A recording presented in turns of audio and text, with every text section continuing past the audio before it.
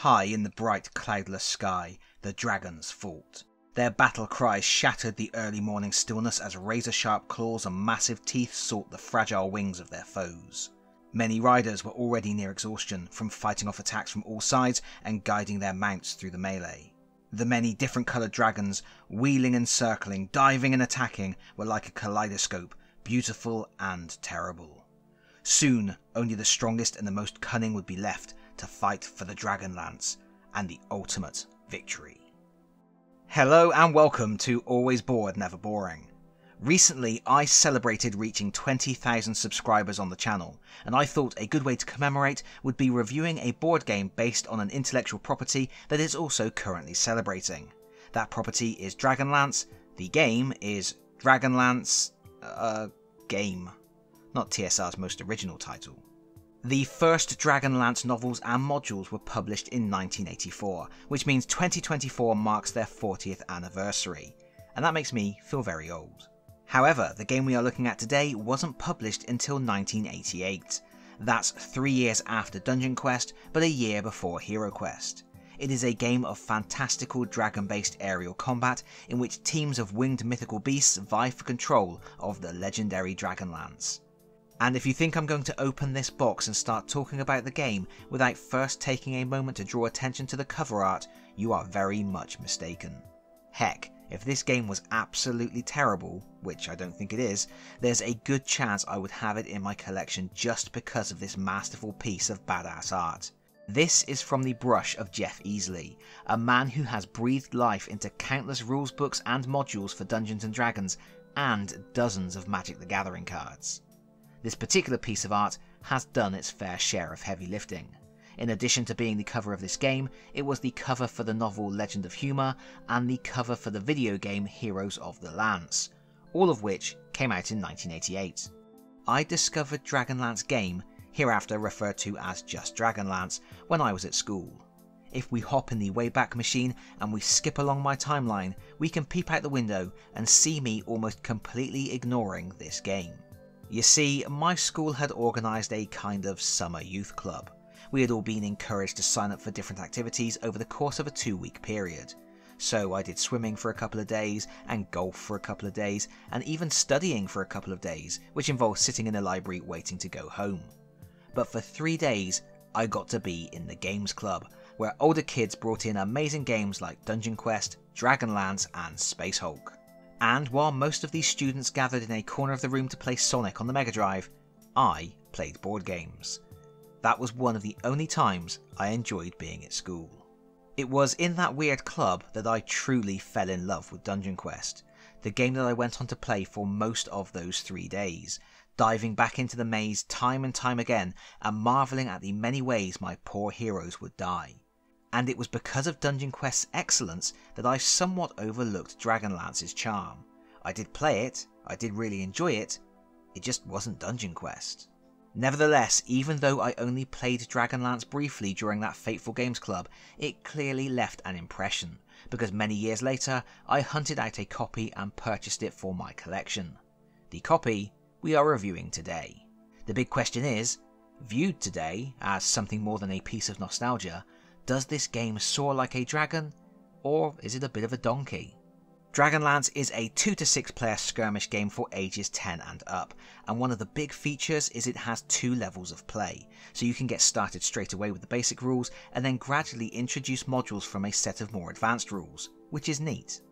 Inside the box, alongside the 2 rules books, you have a polystyrene insert housing 6 sets of 5 dragons: bronze, green, red, silver, blue and gold. You also have the components for a 3D tower, which houses the Dragonlance and includes 6 additional walls and 6 gates matching the colours of the dragons. There are hexagonal tokens representing flying citadels for use with the advanced rules, a deck of cards comprising 24 magic cards, which, very disappointingly, have no artwork, 6 magic items which have simple line art, and 6 character cards that do thankfully have full colour art of the heroes and villains that will be duking it out for the titular lance. You also get 2 10-sided dice and 150 white discs, the dreadful altitude markers. We will be talking about those later on. Finally, you have the impressively large game board, and I would say this board is a product of its time, but that would be doing a disservice to the time. Sure, it's functional, but it's workmanlike and bland. The flat colours and simplistic art just don't stand up to the other examples of the day, and pale when compared to what Games Workshop were doing at the time and what HeroQuest would do shortly after. The best part is the cutaway for the tower and the punch holes that allow you to attach the fortress walls and the coloured gates, if you can get the damn things to stay in. Certainly, with the 3D elements in place and hordes of dragons flying about, the overall table presence is dramatically improved, and it is easier to forgive the shortcomings of the board art. But still, come on. Surprisingly, the board art is also by Jeff Easley. Yes, the same Jeff Easley who painted that stunning box art. I can only assume he was working to a specification that required something utilitarian rather than beautiful. To get started, the rules tell you to put the board on a flat surface within reach of all players, just in case you were thinking of nailing it to the ceiling, and each player selects a colour of dragon to control. In 2 or 3 player games, you can even select to control more than one group of dragons if you wish to. And for the record, the dragons are technically divided into 2 teams. Bronze, silver and gold dragons are the rivals of the blue, green and red dragons, but in games with larger player counts, it's a free-for-all. For your first game, you will want to play the basic rules, in which all dragons are created equal. You arrange your 5 dragons on the starting spaces matching their colours, and the players dice off to determine who goes first, with play continuing clockwise. What ensues is a capture the flag style skirmish game with a heavy lean on movement, positioning and squad tactics. Your sole aim is to grab the lance and then return it to your lair to win. On a turn, a player must move, and may also take optional actions such as fighting and playing cards. To start, they roll a 10-sided dice to determine how many movement points they have, and they must use them all. On the roll of a 1 or 2, the player also draws a magic card just to balance the bad luck. Movement points can be spent on a single dragon or split between several. Knowing when and how to move dragons is obviously a big part of the strategy. Do you focus on 1 or 2 so they can do more, or do you activate as many as possible to give yourself more options? Whatever you choose, the movement itself is pretty straightforward. 1 movement point will move 1 dragon into an adjacent space, or will let 1 dragon climb or descend 1 level of altitude. And of course, a dragon's altitude is marked using the many altitude markers included with the game. These are... these are probably the main reason the game doesn't get played more often. You stack them up under your dragon using the pattern of pegs and recesses on the rim of each disc to connect them, and you get a very clear 3-dimensional representation of where the dragons are in relation to each other. That's very clever. But in practice, using the altitude markers is fiddly. They don't lock together well, they often topple over during play, and it's fair to say, they aren't particularly attractive. It is not uncommon for players to spend a considerable amount of their time each turn adding or removing discs, carefully stacking them, trying to get the little pegs to connect, making sure they don't knock over adjacent dragons, and generally just dragging the pace of the game. My personal solution was to blue tack some of the discs together. I left some as singles, but also created pre-fixed stacks of 2 and 3 discs, so they were less likely to collapse. It's not ideal, but it does help.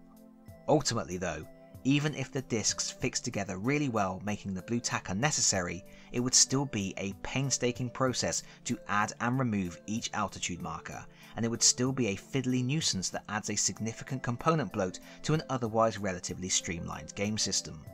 But if you can get past the fiddliness, it's a good idea.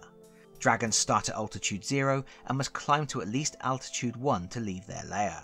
Then they can move in 3-dimensional space as they desire, within limits. They can never finish their movement at an altitude in excess of 10.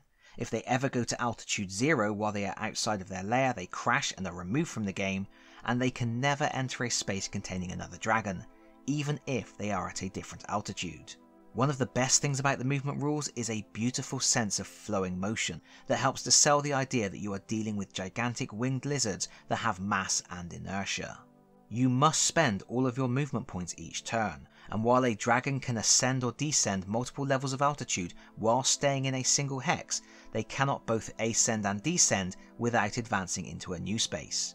In other words, you can't burn all of your movement points staying on one hex while maintaining your current altitude. It is possible for a dragon to maintain a holding pattern, you simply don't allocate it any movement points for that turn, but you will have to allocate those points somewhere, so at least one of your dragons is going to move from its original position. Additionally, a dragon cannot make a 180-degree turn to return to the hex it just left. It would need to make a circular route using at least 3 movement points to return to its starting location. As such, the basic game rules do an adequate job of creating the sense that the dragons are swooping and twirling around each other in a deadly dogfighting dance. The biggest issue I have with the movement is its roll and move. Admittedly, there is some degree of mitigation. You can divide your movement points between several dragons, for example, and if you roll poorly, you get a magic card. These cards are usually for use in combat, but some grant special movement abilities. Nevertheless, the fickle whims of fate can still easily scupper your best laid plans, bringing your glorious charge to a standstill. I think what makes it worse is you are usually rolling a single d10, which is going to produce results on a flat line. You have as much chance of rolling a 1 as you do a 10, and that makes it much harder to plan accordingly. At least with a 2d6 movement system, you would have a higher chance of a middling score, with really high and low scores being outliers. Obviously, a big part of the game is attacking rivals, and every dragon in your team is allowed to make an attack each turn if they are in a position to do so. To make an attack, a dragon must move into an adjacent hex to an opposing dragon at the same altitude. Often easier said than done. It's not uncommon to take several turns of pivoting, twisting and circling a foe before being able to engage. And combat, at least in the basic rules, is very straightforward. The attacker rolls a d10 and then adds 1 for each movement point the dragon used to get into an attack position, plus another 5 if that dragon is carrying the lance. Additionally, the attacker may choose to play 1 magic card. These magic cards are usually straightforward modifiers applied to the dice roll, so they aren't really all that exciting, but I do like that each type of dragon is immune to one of the spells. The defender then rolls a d10, playing a magic card of their own if they wish to, and adding 5 to the score if they have the lance.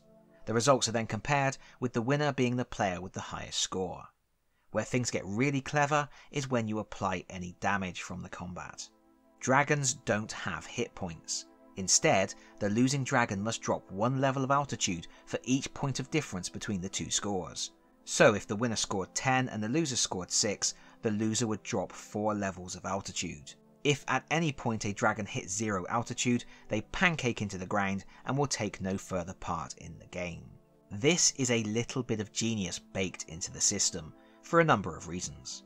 Firstly, you don't need to worry about tracking hit points. That means no wound tokens or health dials. Great. Secondly, after the combat is resolved, with the exception of a draw, the dragons will be at different altitudes. The loser will be lower than the winner. This often prevents the defender from immediately retaliating, as they must first spend movement to get back into an attacking position. This keeps that sense of exciting freewheeling motion, and stops combats from developing into mundane tit-for-tat battles between 2 immovable foes. Thirdly, you can tell at a glance exactly how close a dragon is to death. The one soaring at altitude 10 probably isn't going to be worth the effort, but that dragon skimming the treetops, now that's an appealing target. And you could say, well, that's ridiculous. All the dragons will immediately climb as high as possible to make sure there is no risk. But that's part of what makes the system great. There is an inherent element of risk and reward in everything you do, and that extends to picking an altitude to fly at. Sure, you can spend all your movement climbing one of your dragons to a high altitude for safety, but if you are doing that, you aren't moving the rest of your team. And crucially, you aren't closing the distance to the Dragonlance. Waste too much time climbing, and you are just inviting a rival to skim along at altitude 1 and snatch the lance before you even descend to the same level to contest it. And it should also be noted, a dragon has to be at altitude 4 or lower to enter the tower courtyard, which they must do by going through a gate matching their team colour. So at some point, there's going to be a bundle at a precarious height, and some dragons will take a dirt nap. If a dragon should get through the correct gate, they must ascend to the top of the tower at altitude 10 to snag the lance, which gets plugged into the hole on their back. Another great example of how the physical components in Dragonlance are used to define the state of play on the tabletop in a visual, instantly understandable way. Alas, a lance on your back is just a target by another name, because during your final push to get the lance back to your own lair, every other player is going to be gunning for you. When attacking a dragon that is holding the lance, a player may choose to make a normal attack or else attempt to steal the lance, often a difficult feat to handle. The Lancer will already gain +5 to their dice roll, but they will gain an additional +3 if another player is attempting to take the lance from them, and that gives them a total of 8. That's before they even consider using a magic card. Additionally, should the attacker successfully snatch the lance, the loser does not lose any levels of altitude. In effect, the attacker forgoes inflicting damage to instead take possession of the lance. Of course, if they prefer, the attacker can make a regular attack, forcing the Lancer to crash, which will remove that dragon from the game and magically teleport the lance back to the tower for another dragon to take. Admittedly, this bash the leader mechanism can become tiresome. Some games do stretch out if the lance keeps changing hands or players with the lance suffer a series of unfortunate rolls. Conversely, that same mechanism can generate gripping final battles, with dragons from multiple factions swooping and diving on each other in a maelstrom of gigantic flapping wings as the lance is won and lost and each player desperately attempts to make the final dash for home. It is in those moments of pure chaos and ancient dragonborn rage that the theme lands and the game takes off. And that is basically it. It's an accessible game with lightweight strategies and a fun toy factor. Really only let down by the fiddliness of manipulating the altitude discs and a little too much chaos in the movement and combat systems. Unfortunately, with just 2 players, everything seems a bit too spread out and you lose a lot of the tension. It feels more like a race than a battle, and a series of poor rolls for movement can be devastating. While that can be resolved by letting each player control more than one set of dragons, I think it's better to round up a group of people who enjoy lightweight dice chuckers and take that gameplay. With a full complement of 6 players, things get really fast and frenetic. It takes longer for your turn to come around, but you are always involved in the action and there is always something going on. You never feel safe, and you are never too far from a dragon that wants to take a chunk out of you. But of course, more players does mean the game takes more time to complete, and you may find you want to drop 1 or 2 dragons from each team to tighten up the pacing. Overall, I think there is enough in the basic rules to keep players entertained. But if you are looking for something more, if you like your skirmish games with a little more depth and tactical nuance, Dragonlance includes a second rules book containing the optional advanced rules. And what I really love about these is they are completely modular, so you can add them all or simply pick and choose the ones you like while disregarding the rest. Characters, I feel, are essential. There is 1 character for each colour of dragon, and they lend their team some much needed personality by introducing a unique ability that all the dragons of their colour will share. The flying citadels are also a fun addition to regular games. They circle the central tower following the indicated route, and during gameplay, a dragon can land on a citadel and search it in hopes of finding a magical item. The reverse of each citadel token shows a unique item, 3 for good players and 3 for evil players. If one of your dragons finds a usable item, you return the citadel to the board and take the relevant magic item reference card. Unfortunately, items can only be used by the dragon carrying them, and there is no easy way to mark which dragon has an item. As a dragon cannot have a magic item and the lance at the same time, it would have been nice to have 6 plastic weapon pieces that could be attached to the dragons, and the fact you don't get anything like that in the game box feels like a bit of an oversight. The third rule that I think is worth adding early, if not immediately, relates to terrain. There are 3 types of terrain: forests, mountains and water. Forests and mountains act exactly like the ground, except they are at altitude 2 and 4 respectively. Their presence increases the number of crashes and gives you something else to think about as you manoeuvre. Meanwhile, water will break a dragon's fall. When the dragon reaches altitude 0, they simply miss a turn and can then get back into the action. For me, the rest of the advanced rules start layering on complications that transition the game from something lightweight and frothy into something a bit crunchier. There are rules for more realistic movement, where a dragon can only turn up to 60 degrees for each hex it enters and can only ascend or descend as it moves through those hexes. Plus there are special aerial maneuvers like loops, barrel rolls, power climbs, wheels and dives. Incidentally, when Games Workshop released Aeronautica, I was surprised by how similar the rules felt compared to Dragonlance. It was a dogfight played on a hex grid, offering all the same kinds of maneuvers and with the same focus on altitude. It just swapped out dragons for fighter jets. But that's besides the point. Hand in hand with the advanced movement rules are the advanced combat rules, which grant additional bonuses to dragons that dive bomb their foes or loop behind to strike an opponent's unprotected back. It's all good stuff, making the game surprisingly thinky, and for people craving something juicier to sink their teeth into, these rules are going to be of significant value. The advanced rules can certainly level up the rather humdrum 2-player experience. But I have found the more of the advanced rules I add, the more the game drifts away from the experience I'm looking for from this particular title. This is a big, dumb, chaotic game to play with a big, dumb, chaotic group, and I love it as that, for that. If I wanted to play something with a greater level of strategic depth, I probably wouldn't pick a game system where your cleverly thought out plans can be scuppered by a bad movement roll on a D10. But to be clear, part of the value of this game is how easy it is to modify. At the back of the advanced rules there is a section of alternative game modes and ideas for other homebrew variants, and the designers invite players to mix, match and make their own. Ultimately, this is a game that wants you to have fun. It wants you to play your way and to use this framework as a starting point for limitless adventure.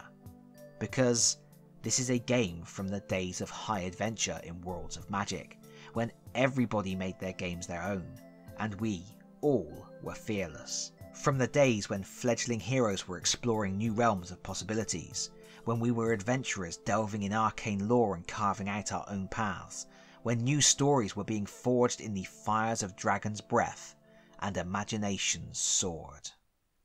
But that is it from me for now. Thank you so much for watching. If you like this video, please consider pressing the like button. If you really like this video, please consider subscribing if you don't already do so, and hopefully I will see you all again very soon. Bye bye everyone. Bye bye.